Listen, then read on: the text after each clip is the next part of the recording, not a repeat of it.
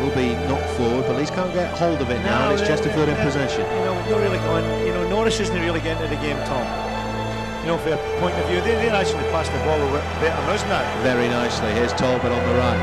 He's got Derico just inside him, inside right channel. He'll play the return pass for the flying fullback. Great cross towards the back post, header and a goal. And it's a fantastic goal for Chesterfield. Well worked, Talbot involved. A fantastic cross into the penalty area, and the header down past Paddy Kenny.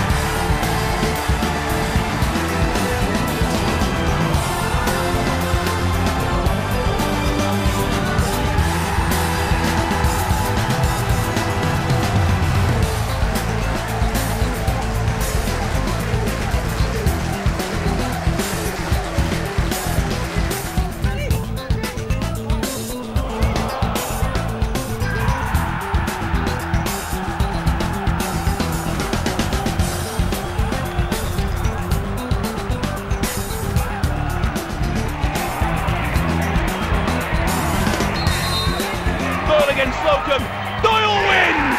Bottom right hand corner, slots it home, then he runs into the net and cheers in front of the travelling far right faithful.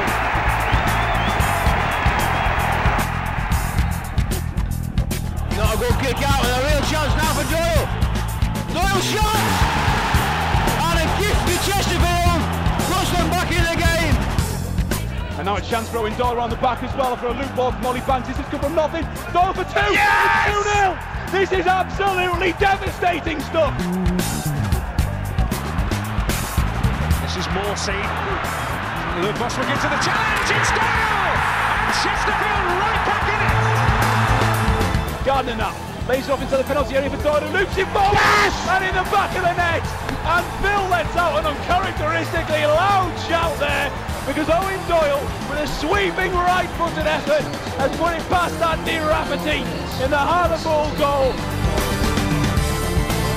There, a chance here for Doyle, who does go down, and the referee goes to the penalty spot. Doyle with the strike. And Chesterfield at that level.